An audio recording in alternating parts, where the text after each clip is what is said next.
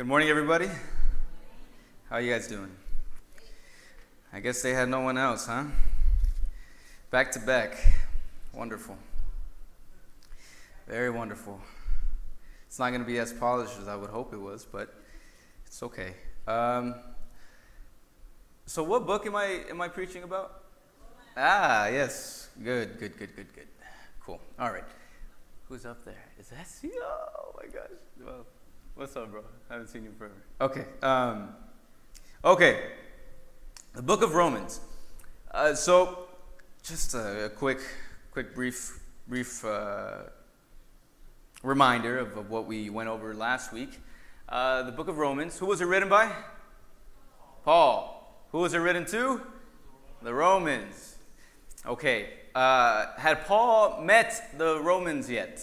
No. This is a book. This is a letter that was written to them, not out of anger, not out of frustration with them, more so just encouraging them in their faith and wanting to evangelize them. He hadn't had the honor of evangelizing to them in person. So this book is about who? It's a book that's dedicated to who? God. Romans, but sorry. It's about God himself, okay? If you want to learn who God is, what our relationship with him should be and is, it's about him. It's about God's righteousness and about man's sin. So that's the book of Romans. So last week we went over verses 1 to 15. And logically, you would assume I would be going over 16 to 32 this week, but we're only going to go over verses 16 and 17. Just two verses. And these are really big verses, actually. So that's why it takes a lot. It takes one sermon. It could actually take a good number of sermons just to go over these. But so, yes, open your Bibles up to Romans 1. And we're going to be going over 16 and 17. And let me get an amen when you guys are there. Alrighty. Yes, fresh water. Okay. The Word of God says, we read it in the name of the Father, the Son, and the Holy Spirit. The Word of God says this, verse 16. Oh, okay, remember, sorry, just a quick reminder, remember. So Paul left off here where he was saying that he wanted to visit them so eagerly. He wanted to evangelize to them. He wanted to preach the gospel to them in person, and he was so eager to. And then he says this, "For I am not ashamed. I am not ashamed of the gospel. For it is the power of God for salvation to everyone who believes, to the Jew first, and also to the Greek." Verse 17. For in this gospel, the righteousness of God is revealed from faith for faith. As it is written, the righteous shall live by faith. Okay.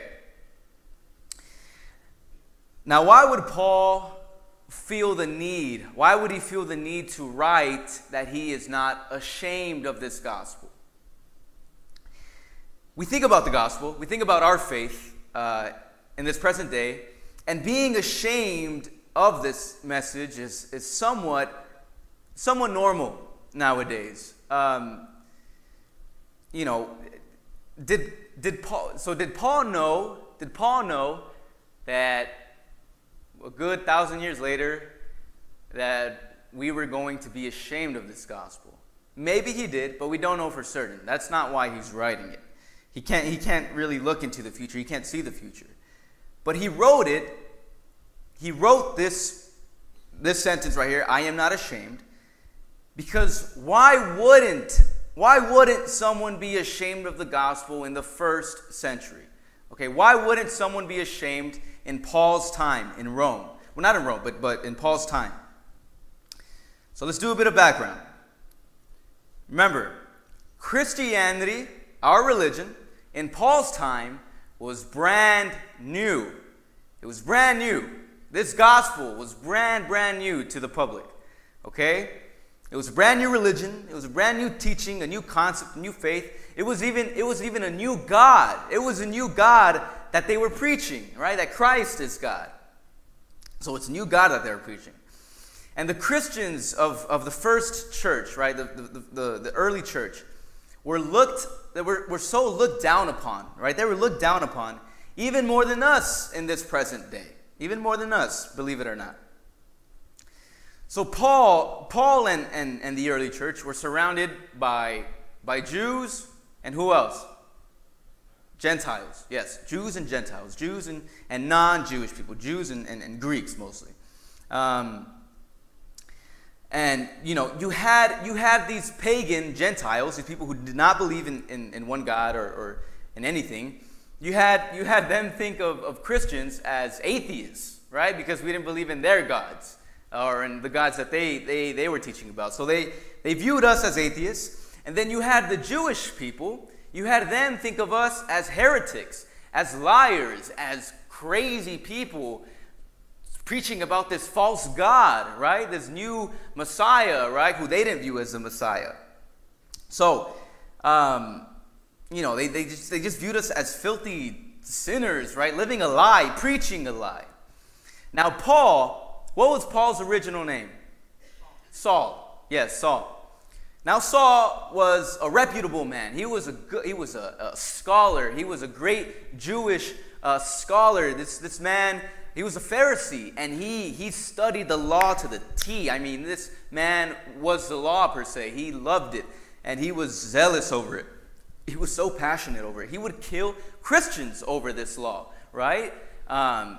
So Paul was respected by his peers. Paul had already set up a reputation for himself, right? He was a good man. He was very intelligent. He could keep up with the philosophers of that day too. They respected him for the intellect that he was. So, out of nowhere, this zealot, this respectable man, this intelligent man, right, starts going on and spewing about, he's moving on to this so-called gospel of a man called Jesus of Nazareth. Of Nazareth? You're saying that this man, Paul, has given up such status, right? He abandoned his intellect to follow a man from the hood, from the projects of their time, from Nazareth. I mean, what kind of, he lost it. This man has lost it. That's how they were viewing Paul. This man has lost it. How are you going to be talking about a man that's from Nazareth? That's like saying, I don't know. Maybe you guys, I don't want to say a city and you guys are from there and, like, you know, I don't know. But just from the projects or something, you know, but that's how people view, sadly, you know, those places. And so Nazareth to them was like the slums. It was the hood. It was where all, you know, you had all the ghetto people over there, right? And they didn't respect Jesus' parents, right? You had a carpenter as a father. You know, for them, that was just like, that's nothing, you know? So Paul had abandoned his intellect, his everything, you know, his status, to follow a man that was from the projects. That's embarrassing to them, you know? So, and not only that, Christians from the first century we were constantly mocked. We were constantly criticized, ridiculed, right? They laughed, they roasted us. They roasted us for basing our faith on a man who was crucified.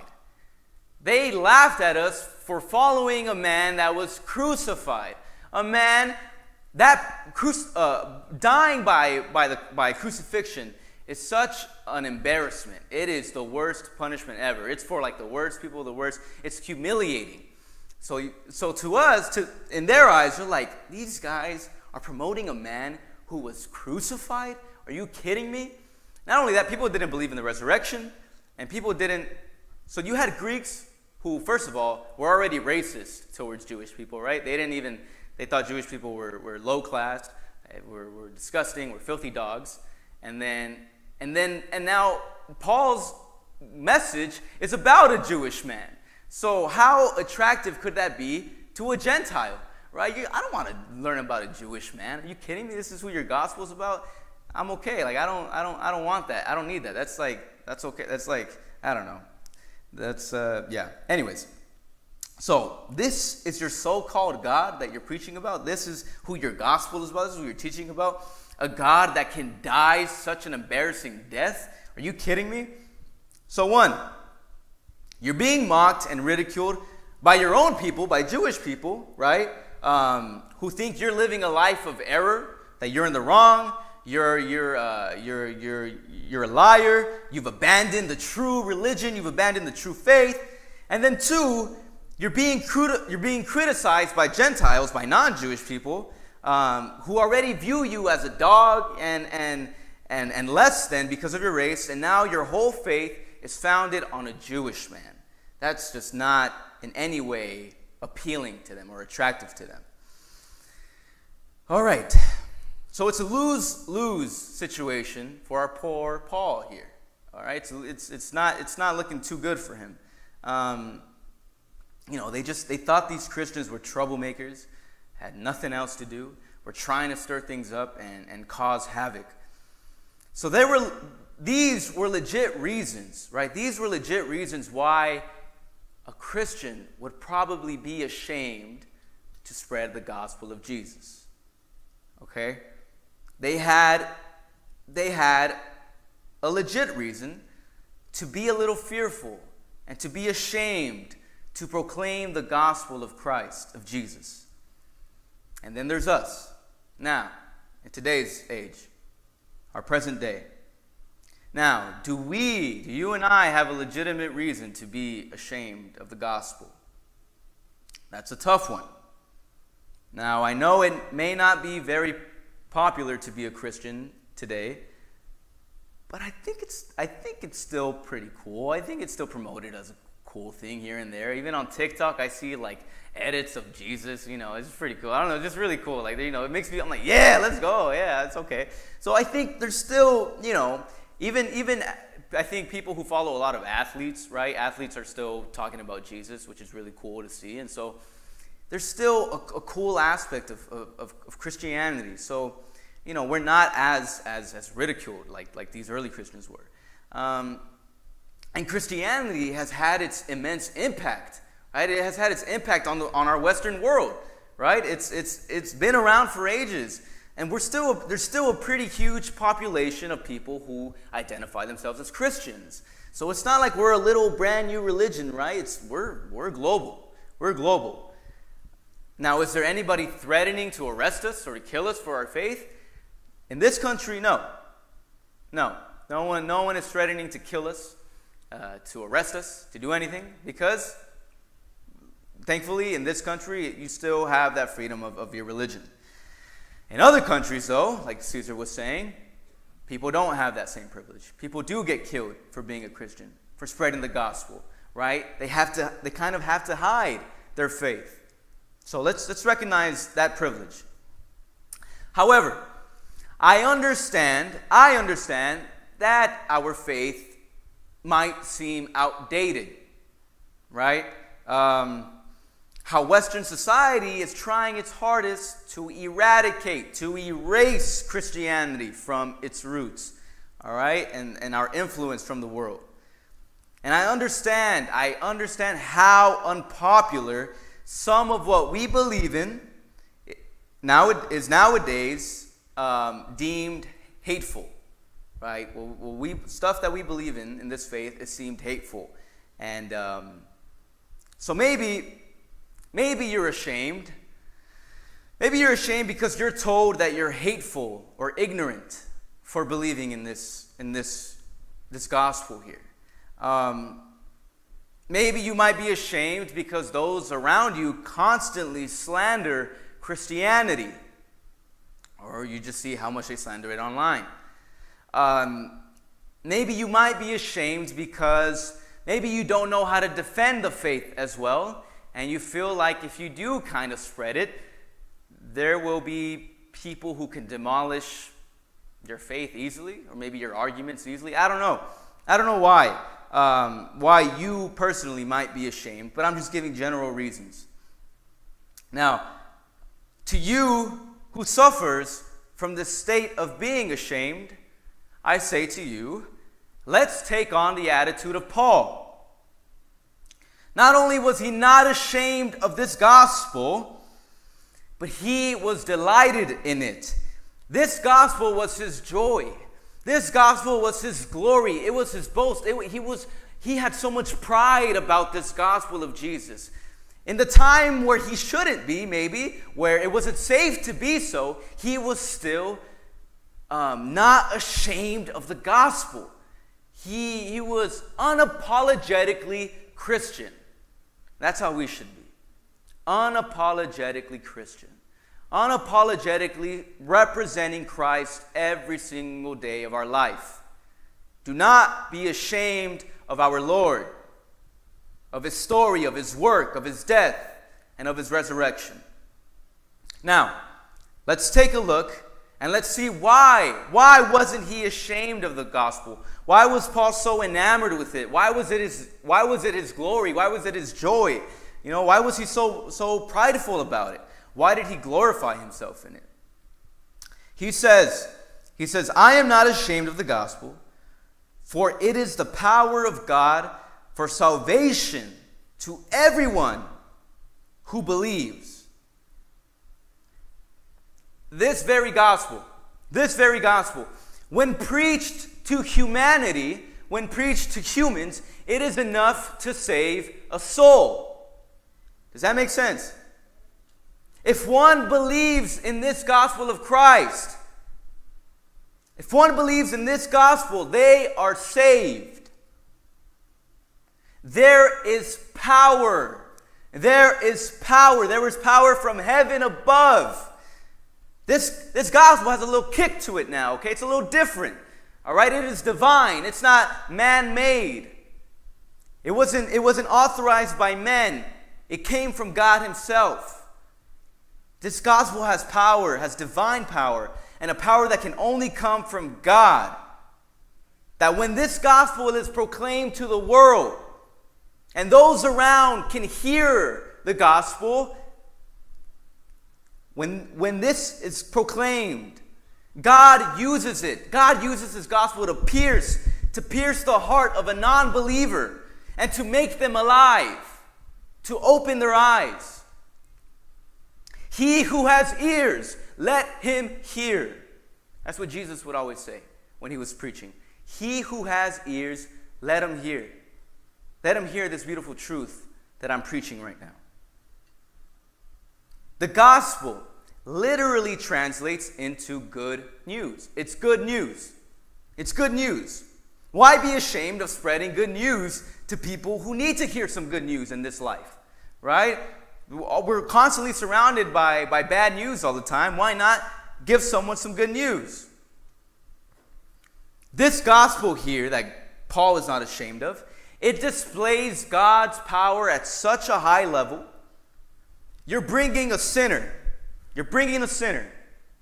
who is dead in their own sin, who is only a sinner who can only they can't do anything else but sin. You're bringing a sinner who is dead in their own sin, who doesn't even know they're a sinner, right? They don't even know they're a sinner.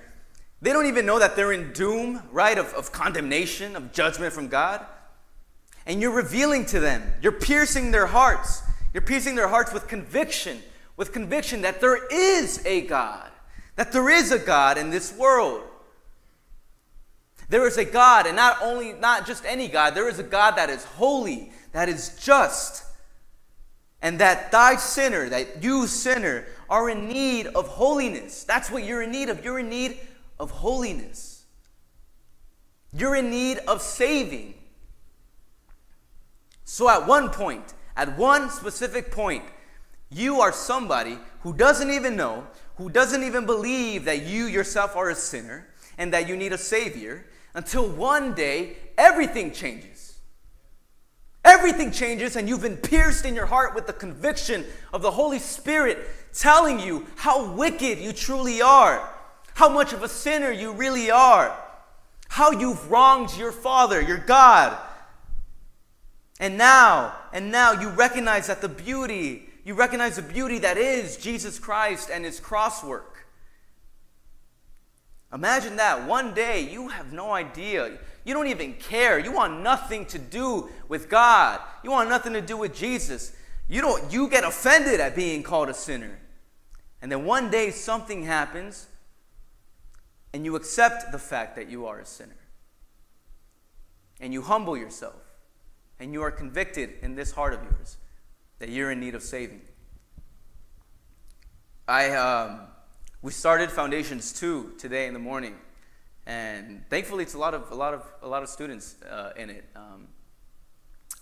Mateo and Edna are taking it too. It's because it's a new course. And if you guys know Mateo, I think you guys know his story, and he's unapologetically, who he is, and he will always take the time to share his testimony. And I'm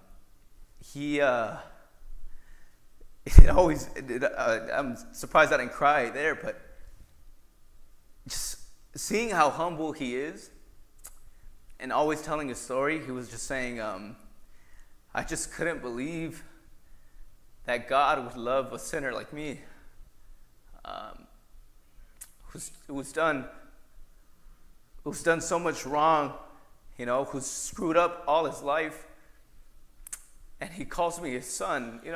He's like, I couldn't accept that. It was hard for him to accept it because of the life that he came from. And I think we take it for granted sometimes, and it just reminded me of the woman with the alabaster flask who's crying at Jesus' feet, and she's just, moms.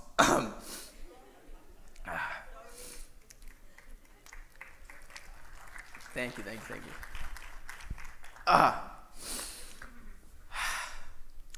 Gotta love him. All right. Yeah, and she's crying at his feet, and she's just anointing his head, his feet, wiping her tears, I don't know, just pouring out her love for him. And he's like, those who have been forgiven many love many. Like, you who have been forgiven from so much, you learn to love God that much more. And how beautiful is the gospel that at one point you can actually recognize that you are a sinner and that God is here to save you from your sin, from your iniquity. The Holy Spirit has made you alive. He's opened your eyes, and you can come to his presence, right? You can come to the presence of God. You can be reunited with him, and you have the ability to cry out, Abba, Father, right? Abba, Padre. You have the ability to call him your Father. At one point, you wouldn't ever even think of doing that. How can you not be proud of this gospel? How can you not delight in this message? A message that brings you salvation. Only a power so divine can save you from sin, from condemnation, from moral misery and mischief, so on and so forth. Through this gospel here, God is mighty to save. This very own gospel, it reconciles the rebellious, the guilty men to God, the righteous judge and ruler. And most of all, he gives you I always say this, the Jews rejected Christ as their Messiah because they thought that the Messiah was going to be here to free them from the oppression of other nations, right? The Jewish at that time, they thought that Christ was going to come and help them murder all the Romans, slay all the Romans and free them. But Christ said there is something else that you need to be free from. And that is your sin. It is death that you need to be free from. Not the Romans, not any other power. It's the power from sin that you need to be free from. That's what the gospel is. Sin is so disgusting. It makes you feel like a worthless scum, right? You feel so dirty and guilty, and the devil uses that so much throughout your walk, right? That you start believing like, man, I'm never going to change. How can I be in this building right now? But Christ tells you that you are free from that sin. And you have to receive it. Okay. Verse 17. For in it, the righteousness of God is revealed from faith for faith. As it is written, the righteous shall live by faith. So in this gospel that Paul is not ashamed of, there is something very important that is revealed to all of humanity, to all of fallen mankind. What is it that is being revealed to us? What does it say? What does it say? For in it what? What is revealed? The righteousness of God. The righteousness of God is being revealed. Remember, this is about God. This is the epistle of God. So the two main themes in this book are God's righteousness and man's sin. Okay? And the first huge important theme that we're seeing here and that we're being introduced to is God's righteousness. God is so holy. He is so perfect. He is good. God literally is what it means to be good. He's righteous. It is logical that a God this holy, that a God this perfect, right, this righteous, it's logical that he can't be united with anything of the opposite, right? Does that make sense? A holy God cannot be united with an evil person. Just can't. Which is exactly what we are, right? So how in the world does God reconcile a race, a human race that is unjust, that is wicked, that is sinful, that is evil? How can he do that? Now, some may say to me right now, or maybe thinking in their head, all right, Josh, chill, just chill a little bit. I'm not all those things. You're trying to paint me as such an awful, an evil person. When I'm not. I do good things. I have a good heart. I'm a good guy. I'm a good girl. I work for my money. I try to provide for my. And to that I say, good job. To that I say, good for you. But to you I also say, you fool. I'm just playing. I don't say it. The Bible says that you're a fool. I'm just a messenger. Anyone who calls himself good, without having God in his or her life is ignorant and fools themselves. Not ignorant in a very like a bullying kind of way. Ignorant in the fact that they just don't know. They just don't know. And I don't blame them. I don't blame them for thinking that way. Because in their mind, that's the only thing they can believe, right? And these verses specifically, these verses right here are the recipe in getting right with God, But what is it that they need to get right? What is it that you need to fix? What is it that man has to fix? Well, we have to understand that in a non-believer's life, just as you and I were once before we came to Christ, before we were called by Christ, we know that they are just not right with God. We know this from the doctrine of original sin, which we will get to later in this book. Before you and I were awakened, before you and I were made alive by the Holy Spirit, you and I were in rebellion against God. Rebeldes. So if you and I were in rebellion, if the non-believer is in rebellion, there is no way they can be right with God. Does that make sense? If someone is in rebellion, what does it mean to rebel? To do the exact opposite of what's commanded of you. So if you're doing the exact opposite of what God has commanded you, there's no way you can be right in his eyes. So if you're not made right, then you are to be judged by him. And it's not only the fact that we're not made right? It's not only the fact that we're not right with God. It's also the fact that we're polluted by our own sins.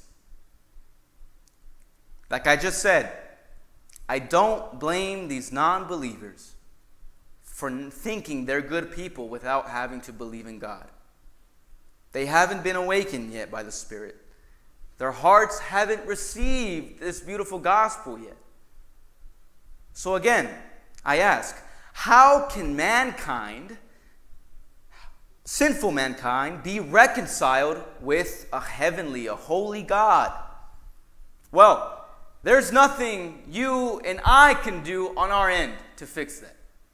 There's nothing that a man could have ever done to fix that. Well, there is one man, actually, that did fix it. There's nothing we can do. But in these verses that we just read right now, it says that He, God Himself, had to reveal His righteousness to us. He had to communicate His own righteousness. He had to step in and provide to us a righteousness that is exactly what we need. Not only does He, so if God is the one who reveals, if God is the one who does the revealing, does that mean we can come to it on our own? No, right? You don't discover God's righteousness on your own. He has to reveal it to you. But God doesn't only, it's not like God is, existing, right? And Emilio, I'm the father, right? Hey, Emilio, look, this is my righteousness. All right, I just wanted to show you, bro. Thank you. I'll carry on. It's not like He's just showing you a righteousness, right? It's not like He's just showing, it's not like an art display or a museum exhibit. He says, this is my righteousness. This is what it takes for you to be good under my eyes. Here. He gives you the righteousness that you need to be made right with God. Does that make sense? He gives us this divine righteousness. He gives us the perfect righteousness. And how do we receive it? By faith. Beautiful. We receive it by faith. It's not by you and I. It's not by you and I doing any righteous deeds or works ourselves, but by simply having faith that God has given you this righteousness. You are not righteous because of the things that you do. You are righteous because of what you believe has been done for you. Does that make sense? You are not righteous because of the things that you do. You are righteous because of what you believe has already been done for you. The last part of 17, the righteous shall live by faith. By faith. God reveals to us His righteousness so that it allows us to have faith. He is the author of our faith. Of this faith that you and I have, He is the author of it. He is the one who has given us this beautiful faith, this divine faith. And Paul insists upon the importance and the necessity of faith, how much we need this faith. We are saved by faith alone, through grace alone. You've heard that a lot. But what is it we're putting our faith in? Or who is it that we're putting our faith in? Y'all ever ask someone if they believe in God or if you ever ask them what they believe in, They're like, oh, I'm not religious, man. I'm just spiritual. I'm just like, what is that? What does that mean? Now they give their explanation, but it's just kind of vague. It has no foundation. Right? There's no foundation for their spirituality in a sense. Anyways, faith is where we start getting more into the spirituality of our faith, of our religion here. Faith is where we start getting more into the spirituality side of our religion here. Faith begins in the heart. Faith begins in the heart. And it works from within. It works from within outwardly. There is this beautiful There is this spiritual, there is this divine transformation from within that changes us tremendously. This righteousness of God, this is perfect. Like this holy light, just think of that as like the righteousness of God, right? It's right there. This righteousness here, it's and this gospel of His, this can only be received by faith, by true faith. And this righteousness that you and I are living by, that you and I have received, you know whose righteousness it is? Christ, Jesus. It's Jesus' righteousness that you are receiving. There are two aspects in regards to Jesus' righteousness, okay? These are very important. First, Jesus as God the Son. Jesus as God the Son is intrinsically righteous already. Him being God, He is already righteous. He is righteousness, right? Because He's God. Father, Son, Holy Spirit, 3 in 1. They're righteous. They are holy. His substance is righteous. That's one. Christ is righteousness. The Son is righteousness. His very nature is righteous. Which is why He had every right to say in John chapter 8, verse 29, the latter part of verse 29, He says, while He's on earth, He says, "For I always do the things that are pleasing to Him." Talking about His Father. I always do the things that are pleasing to the Father, to my Father. No mere man can say that, right? Just like normally. He means that everything He does, His everyday life, the way He lives it, is pleasing to God the Father. He had every right to say that.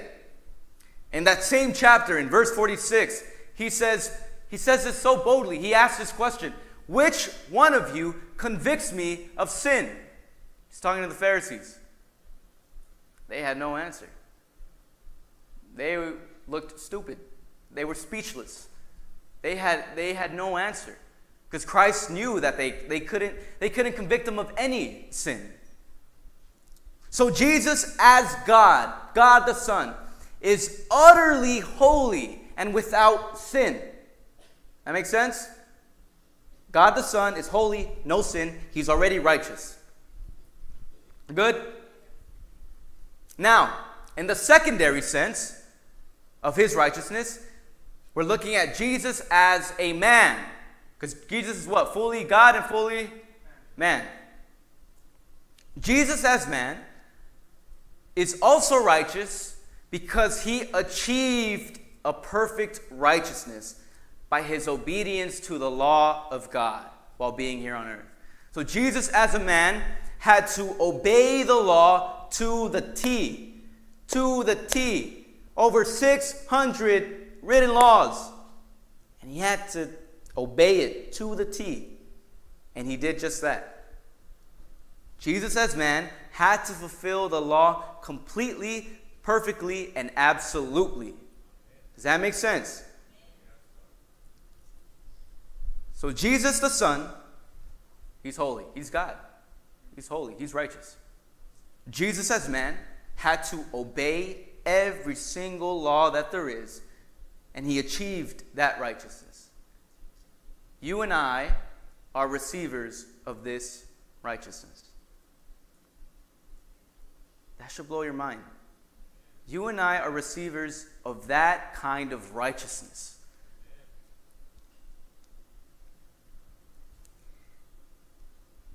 And it's completely free. It's free. It's given to those who are believing in Him. This gospel is the key in showing us how we can be saved, how we can be made right with God. And that is to receive this beautiful gift of righteousness. Receive this free gift of Christ's righteousness as our own. And you're receiving it by what? Faith. You're receiving it by faith. Believe it. Believe it by faith. Now, you keep hearing me say, by faith, by faith, by faith, by faith. I'm like a broken record. By faith, not by works. I'm sure you've heard that all the time. It's by faith, it's not by works. This verse 17 right here. You know what? Can I call up the worship team? Yeah? Yeah, let me call them up. Then after we'll do the offering, and then I'll come back up to dismiss us. This verse 17 right here is what's referred to sometimes as Martin Luther's text. Everyone hear that name before, Martin Luther? He's a big church, early church historical figure. He's had a lot of important, he played an important role for the Protestants, for us Protestants. This is the very verse 17 right here, that inspired Luther and revealed to him the divine truth and the divine revelation that is God's righteousness and receiving it by faith for our salvation. Now, Luther struggled with something that you and I struggle with a lot, or that some of us tend to struggle when we're beginning our faith in Jesus, when we're beginning our walk as Christians. Or maybe some of us still struggle with it. You see, Luther wanted to follow God, and he wanted to obey his law to the T. Luther wanted to be as holy as there is. He studied, and he knew what God required of him. Okay?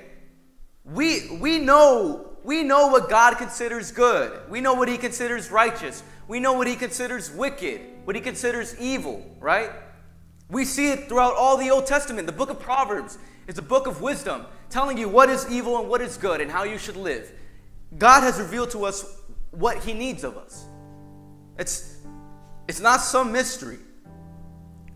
And so Luther was consumed, right? Was so obsessed with trying to do everything right by his own efforts, on his own, through his own works. But you see, the more that Luther tried to obey the law of God to the T, the more he tried to do that, the more he failed. The more he tried to remain perfect, the more he found himself failing and sinning. That sucks. That is so frustrating.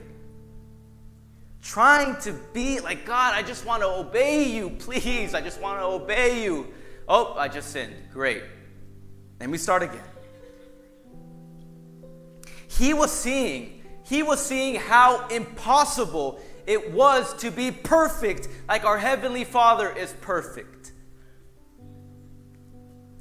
And it kind of even led Luther to resent God a little bit. He resented God for a while. He resented this idea of a holy judge and a ruler, right, on his throne, ready to judge the world, right? He resented this idea of this God who requires perfection and who makes it so hard for us to obey him and his every commandment. This holy God who punishes all sinners. It's like as if God was setting us up for failure. Like, you're setting me up, God. You know that I'm not perfect and you're requiring me to be perfect. How does that make sense? The math is not mathing. Make it make sense. Why would you do this to us, God? But then comes Romans 1:17. For in it the righteousness of God is revealed from faith, for faith. As it is written, the righteous shall live by faith. In that one verse, faith is written down 3 times. This is when Luther realized that he misunderstood God's intention in revealing his righteousness to us. It wasn't revealed to us so that we can know what's right and wrong, and then like Luther, try our hardest to keep it, to keep it as perfect as we could, but inevitably fail. That's not why God revealed his law to you, for you to try to obey it to the T, because you can't. But it was revealed for a different reason. Christ's righteousness was revealed for a different reason. It was revealed as God's free gift. Free gift. So that you and I, who attempt to do this, can stop trying to be perfect. To stop trying to perfect his law, right? And stop it with our fruitless effort. And instead, rest in Jesus. Rest in Christ's life and in his cross work. The Father sent his only Son to come down, to take on flesh, to live perfectly, to never disobey, to never sin, but being innocent and holy on this earth. Christ did the hard work for us. He did the impossible for us. He sent him down to fulfill the law, to be the truly only innocent human being, but yet to also take you and I's iniquity, to take all our sin and to put it on him, so that his Father could give him the punishment that you and I deserve. Christ did all the work. Stop trying to perfect the law. Your Savior did that for you. And you're probably finding yourselves struggling with sin more and more. And yet you just go back at it, right? And you're like, all right, let me see what I could do differently. Let me see, okay, maybe okay, you know what? I'll wake up, I'll pray. All right, I'll do a bit of reading. All right, and then maybe I'll do some stuff with my friends, with family, and then I think I'll pray at night. All right, cool. Let me do it. I'm not saying that you're not supposed to do that, but don't do it for the wrong reason. Don't do it for the wrong reason. There is nothing else you need to do in order to be obedient. Have faith that Jesus existed, that he lived a perfect life on your behalf, that you are righteous because your Lord is righteous. Have faith that if you believe in him, his Spirit will literally transform you and allow you to obey your Father. It is through that faith, it is through faith that we have the ability to obey him and to love our God. Have faith that Christ did the work, and all you need to do is rest. All you need to do is trust.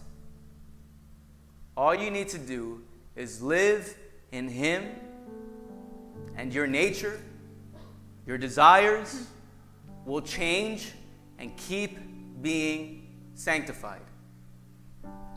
You'll get holier as the day comes. And I'm preaching to myself now because for some reason us humans are so stubborn and cabezones at times, and we think if we do something differently we're gonna be better on, and then you sin again and you're just like, I just want to flip a table or something and hate myself more. And the more that you try to be perfect, the more you're going to see how imperfect you are. And you're just going to hate yourself. And when you're thinking that, who's lurking? Who's lurking to see that you're, who's being a little snake? Ahí viene, right? Like, oh, I got him now. Yeah. Keep thinking that, boy. Yeah, you're not worth it. Yeah. Ándale, ten. believe that you're filthy, that you're not worthy of any of this. You don't belong here. You don't belong on this altar. Yeah. Keep saying that to yourself. And we keep saying that. We keep repeating it. And we just keep feeling nasty and dirty and guilty. And eventually it leads you to just stop trying it all. And you just stop coming to church. And you stop, I don't know. You just stop. You've given up. But it's because we rely on our own efforts. When Paul is saying, don't receive it as a job, receive it by faith. Trust in your God. As wicked as you may be, Christ's righteousness is on me right now. And though it's sometimes hard to receive it, I gotta live like it. And I gotta be proud, and I have to be happy, and I have to stand up with my shoulders back, my chest out, and say, Christ's righteousness is on me. It is no longer I who live, but Christ who lives in me.